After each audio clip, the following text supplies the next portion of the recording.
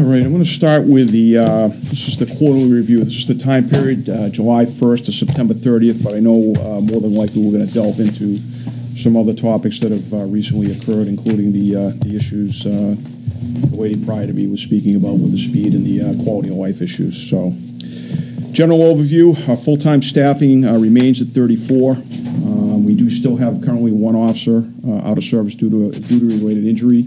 I believe that is going to come to a resolution here very shortly. Unfortunately, the officer involved is most likely going to have to retire due to medical conditions that it just will prevent him from coming back. So we're still waiting to hear from that, but the initial stages with retirement and finance have started to take place, so I believe that's going to probably happen sometime around the beginning of the new year. On Labor Day, September 5th, we concluded our summer season. Officer Jackson, Officer Kenyon, and Officer Sorokins served as corporals throughout the summer. Corporals serve as direct supervisors for our part-time special officers during our busiest times at the beach. Years past, the department utilized 2 corporals, but this year, with the increasing levels of visitors to the beach, decreasing levels of experience with our part-time special officer ranks, and the utilization of officers from area departments, an increase in supervision was necessary. Our current staffing level for part-time officers is at 33. We began the season with 31 working part-time officers and 2 were on leaves of absence. This number remained fairly consistent throughout the summer. We are hearing, though, our normal process is we start hearing about some of our officers are being recruited by other agencies like Manchester State Police, Nashua, Salem. That's occurring now. There's 3 or 4 of them that I understand are in processes for other agencies, so we have the potential to start losing some folks early.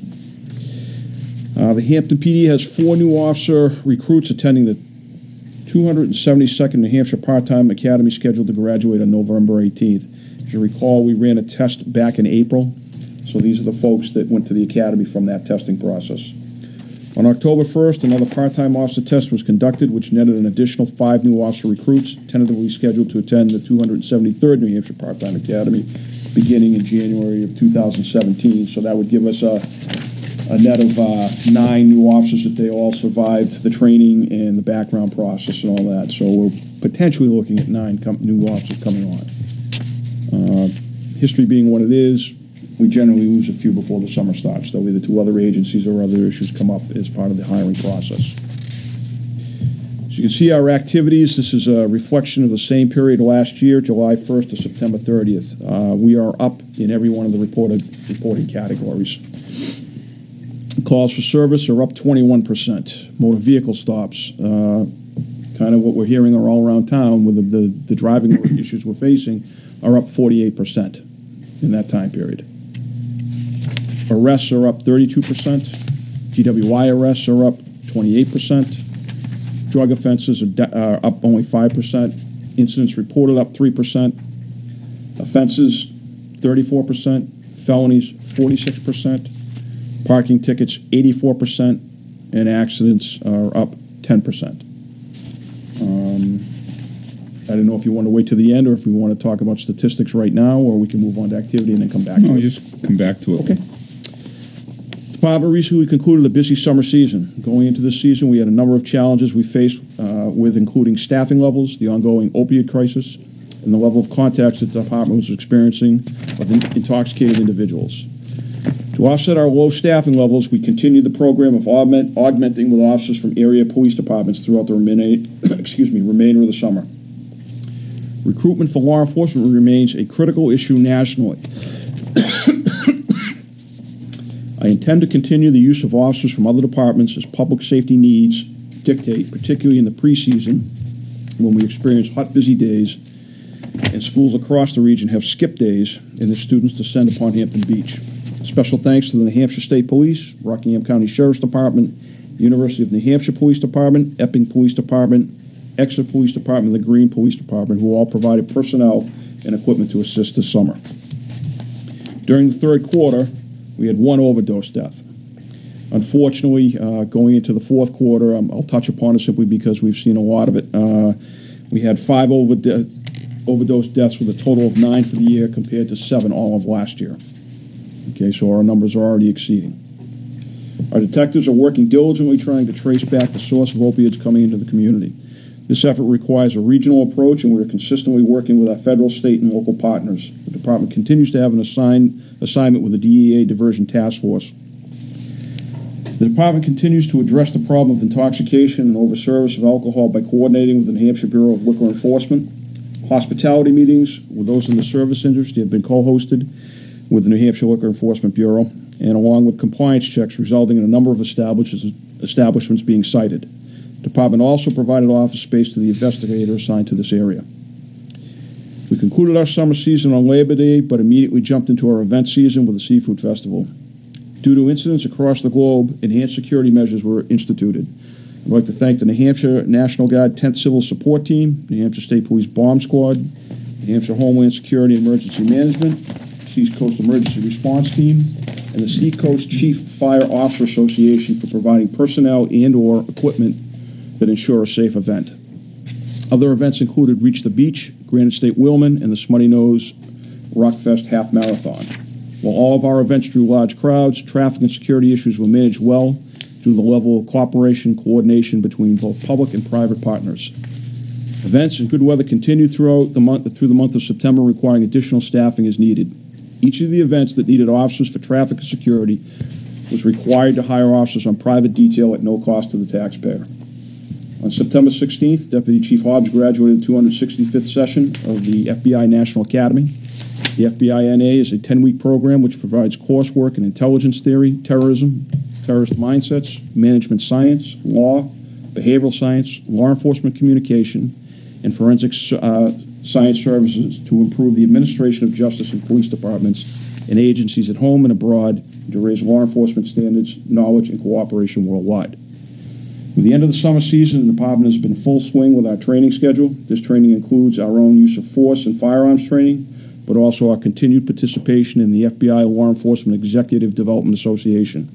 3 members of the department, Officer Karpenko, Jackson, and Kenyon, received the prestigious FBI Leader Trilogy Award for completing all 3 courses for the Leadership Series. And with that, I'll entertain any questions from the board. Any questions for the Chief or Deputy? Congratulations, Deputy Chief Hobbs. Thank you. Getting back from the FBI Academy. And congratulations to the 3 officers who received the award. But most of all, I want to just thank Hampton Police Department, especially getting us through Seafood Festival season the whole summer with no real occurrences, because it's pretty scary what's going on nationally right now. And I think the police presence that we have in town is tremendous. Thank you. And thank you very much. Thank you. Jim? Yeah, I'd like to ditto that, and congratulations on the graduation from the Thank FBI. you. And nice to have young guys doing that. And congratulations on a successful summer, and you guys do a great job. And I know you've had some really tough weeks the last few weeks, and thank God nobody's been injured or anything on the police force. And fortunate. You've done a great job. All these things being up, like arrests up 32%, motor vehicle stops 48%, DWIs 28%. I mean, that's really discouraging. It is and it isn't. I try to look at what is it really. I mean, there's an old saying, you got truth, lies, and statistics. Okay? And statistics can tell you different things. And I think you really have to look at what they mean in the town of Hampton. We have to recognize something. With the improvements we've made in the community, there's more people coming here. Okay? There's a greater volume when you go down there on a Saturday or Sunday afternoon and you see the volume of people that are down there. And then at night, with the improvements that we're seeing with our entertainment venues, there's more people. So there's some good to that economically, but we do have to deal with those other issues, the increases that you're seeing.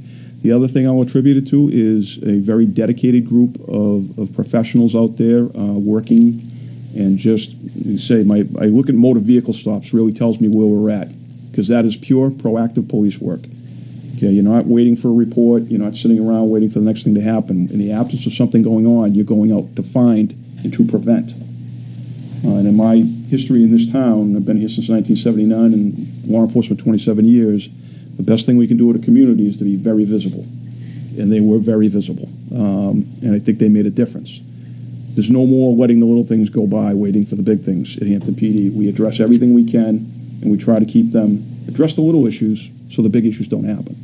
And I think that's truly the mindset. And when we determined that we were going to add supervision, which was needed when we went to the third corporal, I think that's really played a part in it, because if you look at our staff right now, we have some very senior people, we have no middle class, and then we have very junior people. Okay, I have one officer left from the class of 2012. The next junior person is the class of 2003. So we have a significant gap in there. We have the haves and the have-nots as far as experience go. So you want these young people to go out and really do the job and get the experience, but the only way that can happen without causing significant liability and risk to the town is supervision. So we took that step, and I think it's really worked well for us. Those guys did a great job. The corporals, they worked probably the worst schedule in the department. They worked Tuesday through Saturdays and Sundays, mixing it up between days and evenings, and some of them were sleeping overnight in the locker room, just so they could cover shifts for each other. So it was an incredible operation this summer. Very proud of them. But they did a lot of work, and it's just our hallmark. We train better than anybody in the state of New Hampshire. And I'm not putting anybody else down. Nobody trains like Hampton PD, but we have to, because of what we have to police. Go from a nice little town of 15,000 to the biggest city in the state. Right. So, Thank you. Do a great job. Phil? Yes, thank you, Mr. Chairman. Deputy Chief Hobbs, congratulations on your graduation from the FBI Academy. Very prestigious. Like the old man sitting next to you, he joined that club. Chief Sawyer, good evening. I'm a little offended by that, but Great report. I'm much older than you are, young man. Just wait. And great summer. You hate to jinx the summer's operations and talk about it during the summer, but it was a tremendous performance of duty, like all of the departments. So thank you for that. This week, and you'll brief perhaps some of that later. Again, your job is a very complex job. It's becoming increasingly more so nationwide. Nobody is immune or ignorant of what's going on with respect to law enforcement. The department that you two gentlemen lead is one of the finest departments in the country, and we're very, very proud of you. Your report, the third quarter report, is very interesting. Thank you for the information. Do you want to discuss the state? sure. I added that back piece several years ago. There was significant interest in what our activity was on state property. So in our computer system, we have what's called sites. If you own a business, you have a site so that if we respond there, we just punch in the site and it automatically registers as part of the log. So we developed sites for all the different areas in the state, or state properties that we respond to try to get an idea of how much time we're spending policing in state property. So that's what this is a reflection of. I do have a more broken down by each of these sites what the calls for service were. I didn't think you wanted that tonight because it's very in-depth. I can certainly share that document with anybody that wants it, and just email me and I'll send that to you. But it gives a little insight as to what areas that we're spending a lot of time on. You'll look at things like the tolls. We don't spend a lot of time out in the tolls or the liquor stores because the New Hampshire State Police patrols those regularly. We have concurrent jurisdiction out there, and quite frankly, we're so busy that they're fine handling that. The only time we're really out there at, say, the liquor store is when the ambulance rolls. When an ambulance rolls anywhere in the town of Hampton, a cruiser is supposed to go with it, whether the state police is responding or not. We're there to protect the assets of the town and the risk of the town employees as opposed to what they might be doing out on the highway. But then as you look at the posts, you can see the significant increase. State Main Beach area, you have 56 calls in that period. And then State Main Beach behind the Seashell, 20 calls. We really narrowed it down to look at where we were going and what we were engaged in. Most of it is the disorderly conduct and the alcohol violations, to be very honest, without even looking at that broken down set. That's mainly what we're dealing with. We did deal with a number of complaints from folks wanting to know why the state isn't, got cameras or enhanced security and all that. And, we explained to them that, we work well with the state entity, but that is under their control, and what happens there is under their direction. I did have a good meeting with Phil Bryce, who came down just prior to the Seafood Festival, concerned about that was that time period when we had a number of terrorist incidents that gained a lot of coverage, including the incident over in Nice. and what steps we were taking and what could they do to help. So we've had good discussions about what we were doing this year and where we'd like to go with it. I don't want to get into too many specifics on it. It deals with security measures, but I found him very open to my suggestions on what the state should be doing on their property and how to enhance security with physical measures, but also with law enforcement. We're actually considering they have a small contingent of law enforcement that are park rangers, that are sworn law enforcement, that with my permission, they'd have to seek for them to come down and work with us, to be just another set of eyes out there, particularly down at the south end of the beach, where we don't get a lot of calls down there, but we're starting to see an increased presence of issues with drugs and alcohol, that if there was a uniform presence there, obviously if there's anything of serious consequence, that they would call us to handle it, but there would be just another set of eyes that the state was paying for. I inquired as to them paying for officers from Hampton to perform that function. That's a difficult thing for them to do because of their administrative rules and their budgets. So I don't think that's going to be anything we're going to explore. But I believe the communication is open. It's just what can we each do based on budgets and process. So. Yeah, thank you. And I found the data extremely informative. Just for the quarter, for example, your arrests, 21% of arrests for your department are on state property. So nearly 1 in 5 during the quarter, if I'm reading it right. 131 arrests out of your total arrests for the quarter. 1 in 4, we are taxing our citizens and taxing our police department that is having hard times recruiting people, as all platforms are, private sector and public sector. It's hard to get people to work today.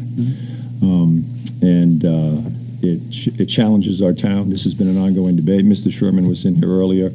He's running for state senate. There's an election on Tuesday. And these are the kind of metrics that will be valuable when we take the discussion post this election next week and engage in a different kind of discussion in Concord. And both your data and other departments' data under Mr. Welch's leadership and Chairman Bridles will be instructive in proving that case. And why is the Hampton taxpayer spending 21% of the budget, because ultimately you protect lives and protect property and arrest people that violate law. And we're spending 21% of our effort on state property, and we're unreimbursed by it. So it's an interesting debate, and it's one that will only be augmented and prove to be successful by this type of site data. And if we move to develop that type of specific data from our other department heads as well, it's a very cogent and very informed argument. So thank you for it. Thank you for your leadership. Thank you for the briefing. Thank you, Mr. Chairman. Rick. Yes. Now, could you mention again about the park rangers? Have we ever had them here before? Actually, we have. It's a rare occasion, but several years ago, I remember we had a late season storm that was causing quite a swell, and that the governor, I remember being on the phone with the governor and Jimmy Donahue, and we were all up at the old lifeguard station, and the discussion was about closing the beach because it wasn't safe. So how were we going to manage that? Because they were already down to their skeleton crew, and I only had so many people that we could offer to it, and they did send a couple of the park rangers down to assist in keeping people off the beach. So it's not unprecedented. It's just one of those things when we have law enforcement activities that are going to take place in the town of Hampton. I think we have to be in the know of how that's going to happen and coordinate that, because you don't want agencies working against each other. That's why we have such a close relationship with the New Hampshire State Police and the Rockingham County Sheriff's Department. We let each other know what we're doing operationally. So we're not wasting efforts on something somebody else is already working on. And you don't wind up, crossing in the middle somewhere where you didn't need to. So it's just one of those things where under New Hampshire law, I do have the control as chief of police of the law enforcement mission.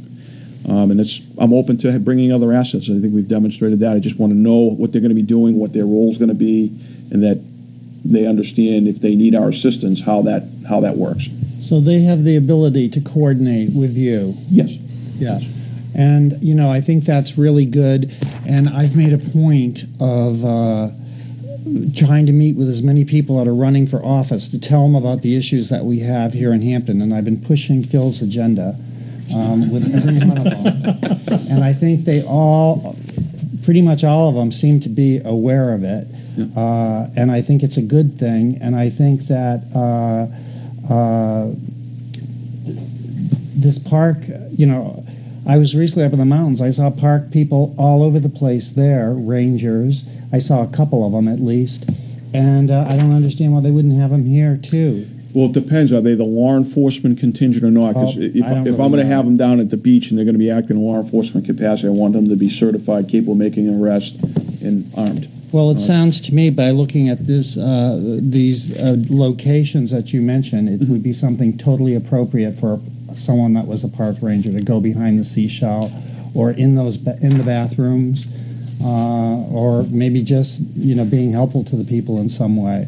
So, particularly in the future, with some of the big changes that are coming forward, when they get ready to redo the roads and stuff like that, the way we're going to be doing some crossing. The crossings will be different, hopefully, at some point, whether it's 4 years or 8 years down the road or whatever. And maybe that's the type of thing that we'll need some people like that could help facilitate all these new changes. So I think it's a good idea.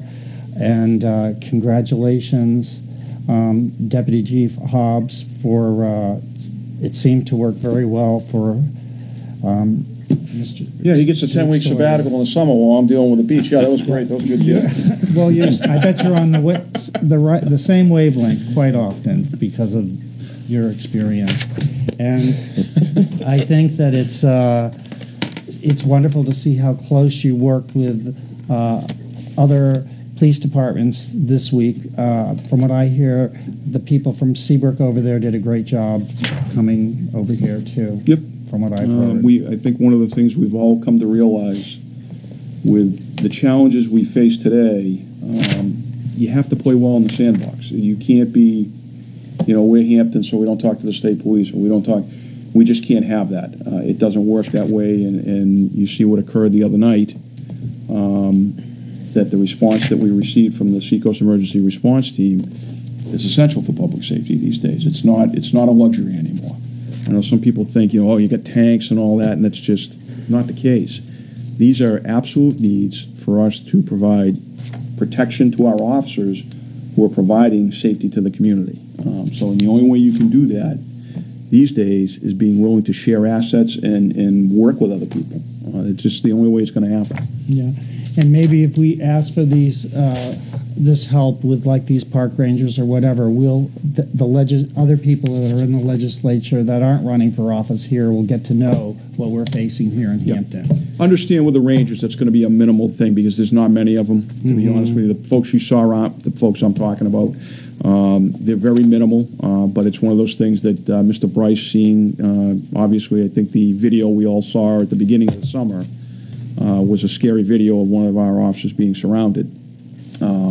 And they was on state property, and they're cognizant of that, and they were very worried about that. What can we do to help? So I think the intent is to try to help. What level they can provide, that's going to be a different discussion, but whatever I can get, I'll get. Well, good. Thank you very much for your report. Thank you. So far. I know he called it a sabbatical, but I'm sure there wasn't a person happier to be home than your wife and family. But congratulations on you. Thank you. He took that sabbatical too. He just didn't plan his as good when he did his. I did it in the fall football season. But I was down the beach a lot this year, and it was good to see our other communities, surrounding communities that came in to help, that you brought in, and they were all very professional. Yeah. I know that's raised, it's a different way of doing it, and I understand that. I've heard some mostly positive comments.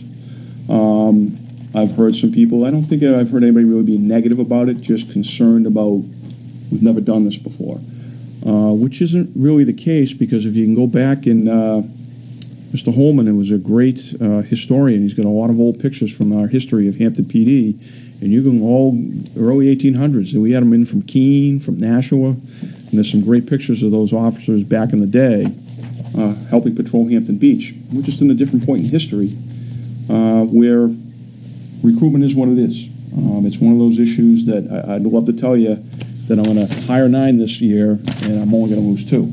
The reality is we'll probably be in the 5 to 7 range that we hire, and there's a possibility we'll lose more than that. We could go into a negative number this year. That potential exists. Well, the nice thing is that we can get them here. Yep. It gives us good qualified people that are in town. It also gives them the opportunity to maybe see some stuff they might not see in their own communities. Yep.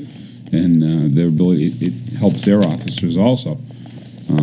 It's just all the departments that we've engaged in this program. The University of New Hampshire, obviously, we've been doing this for a couple of years. They're very similar in operations. They do deal with a lot of people that are young, partying, and had a little too much to drink and other substances. And you have to know how to deal with that when you're in a crowded situation or you become gasoline on the fire.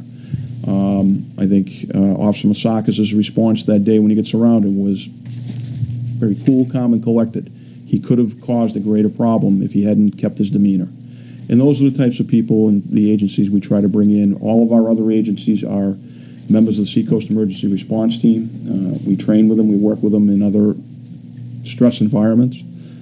So we have a lot of faith in what those chiefs provide, and bringing them in, I think, has been a great asset to our mission. So we'll continue the program as long as we need to. Well, knock on wood, I think you had a great summer season. Great, seafood festival. That went over well. I know you brought in a lot of people for Yep. other avenues, and that worked out well too. So, okay. Well, I know we have your budget. One other issue. This is kind of an issue that would be part of we have a grant that we're going to look at the end, but I just want to highlight to the board. I will be coming back in the near future on 2 grants that we're working on, that are cooperative grants with other agencies. One of them is we're working on a grant with the University of New Hampshire Police Department, Laconia, and Durham Police Departments for an item called the Skywatch Tower. If you've ever traveled down to New York City and Times Square, they have several of them. They're a hydraulic tower that an officer can be in it or not, and there's a number of other items in there with radios and cameras for surveillance that we'll be utilizing. When we research the grant, the different events that each of these communities host, the calendar just fell really well for us because Laconia has Bike Week. They'll have it up there then. We have the 4th of July, Seafood Fest, and our bigger events. UNH will have homecoming, commencement, those type of things, and Durham along with them. So it would seem like a natural fit, and we threw everything in it we could think of. And they said yes. $140,000 worth of equipment that we will get without any match. We just have to be able to train our folks up on how to use it. I was fortunate. I was out in San Diego for the Chiefs Conference, and the guy that was actually building our unit was the gentleman on the floor. So I got a first-hand demonstration in the convention center, and I think it's going to be a great asset to our security features down there for the events. So. The second one is a Department of Safety Opiate Abuse Reduction Initiative. It's Portsmouth, Greenwood, and Hampton, an amount of $59,000. This is going to be a saturation patrol issue where we're going to be trying to go into these areas where we've clearly identified where the drug markets are between the 3 communities. The reason these 3 communities have come together is, again, when you come in collaborative efforts, you have a better chance of getting what you're looking for. And it's the Route 95 corridor, which has been clearly identified as a drug corridor in New Hampshire. So these 3 towns have put together a program where we'll be going out, assigning officers on given times, working between the 3 communities, and trying to hit those areas where we know the drugs are being distributed. So excellent. Chief. That'll be coming down probably within the next month. While she's here, do you want to talk a little bit about your community meetings that you've held? Sure. I think that's a good time to bring it up. As you recall, we've been having some difficulties with what we refer to as quality of life issues. It's out on Mary Batchelor Road in that area of the Triangle. It's the trucks and speed and a lot of other associated issues. And that's what we discovered when we had the first meeting. It was more than one issue. So I think we had roughly 35, almost 40 people for that meeting, and I thought the participation was well. I thought they offered some criticisms, and it was done constructively. It's my only thing. I know sometimes people get upset with us. They don't think we're there, and I try to explain how we operate. And I think everybody understood it, and we did get a lot of thanks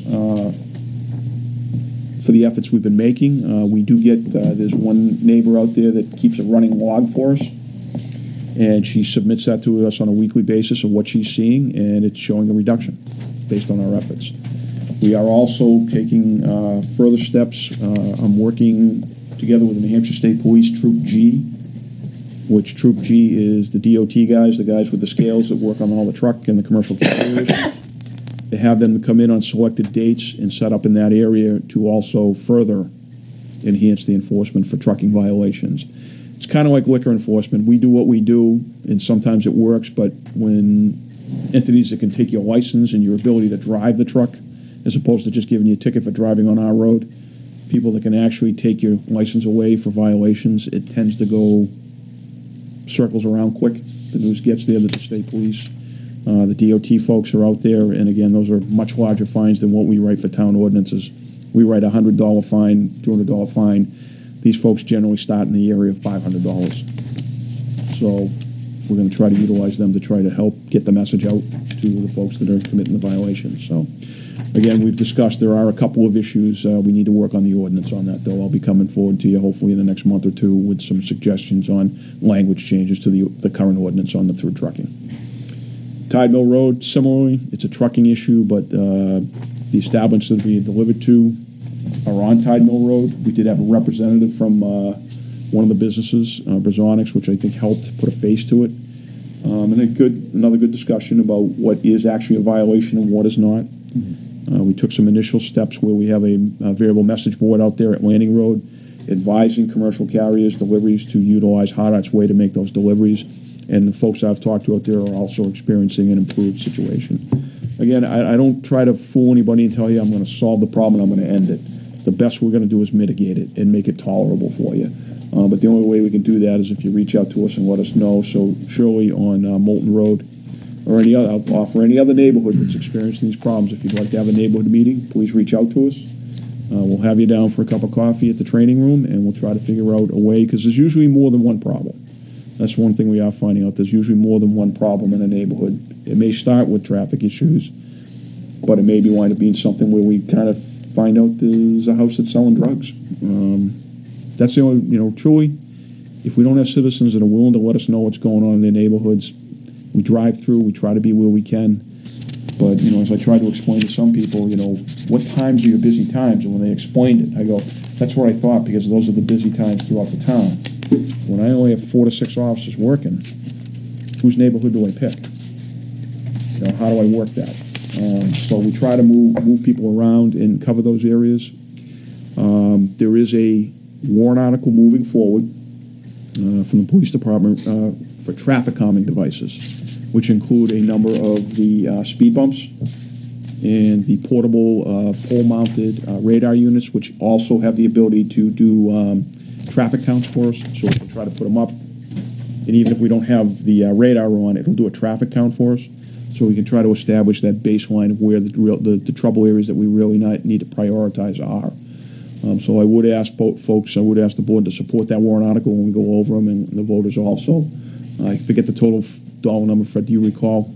Not off the top of my head, no. But there was variable message boards involved in that, the speed bumps and the pole-mounted radar items. So I think those are well worth considering the issues we're experiencing throughout town and the complaints. Even with the dramatic increase in activity the officers are producing, we're still getting the complaints.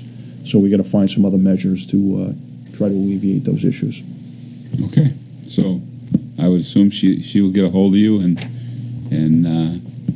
you'll take it from there.